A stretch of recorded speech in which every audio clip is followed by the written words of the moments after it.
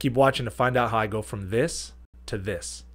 The first thing that I want to do is I want to find our framing. This is our set, which is the only hallway I have in my house. So we're going to make this work. The blocking is a man coming around the corner down the hallway holding a gun.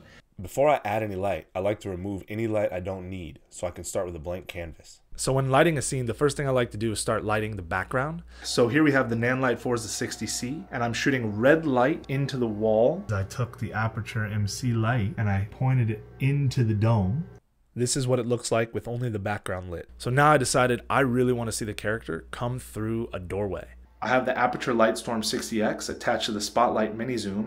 I've used the internal cutters to create a slash of light on the wall. Then I used a frame in front of the light to mimic the door opening. This is with just the background and doorway lights on.